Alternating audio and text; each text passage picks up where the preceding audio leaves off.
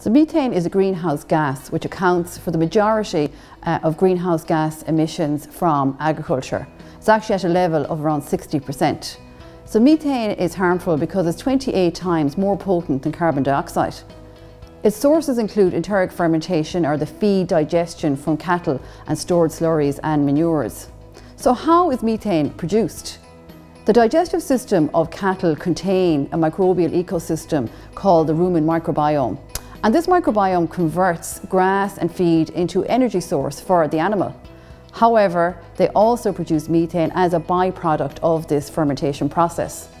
It's produced by a group of microbes called the methanogens, and then it's released into the atmosphere from the rumen via the animal's breath.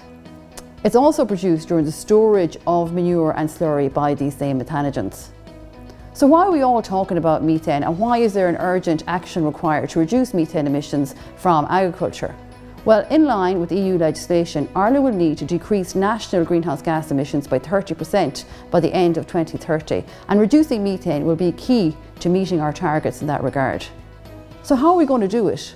There's an urgent requirement to develop innovative strategies to reduce methane emissions from agriculture in Ireland.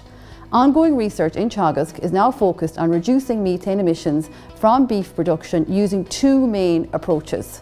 Firstly, by developing feed additives, and then by breeding initiatives to reduce methane emissions. One of our projects, which was recently funded by the Department of Agriculture, called Methane, aims to develop farm-ready technologies to reduce methane emissions from ruminant fermentation and stored manure and slurries. They include a number of feed supplements such as 3-nop, halides, seaweeds and oils. Our research will investigate the effectiveness of these supplements to reduce methane emissions in the laboratory, first of all, using a rumen simulation technique. We will also plan to measure how effective these additives are in reducing methane from beef cattle, and try then to understand the mechanism of action of these supplements using a range of sequencing technologies. It'll be critical that we examine if the abatement strategy persists and are effective long term. Also, are they cost effective? We also need to ensure that any compounds used as a methane abatement strategy in Irish agriculture are safe for animals and humans and do not result in any toxic residues in meat products.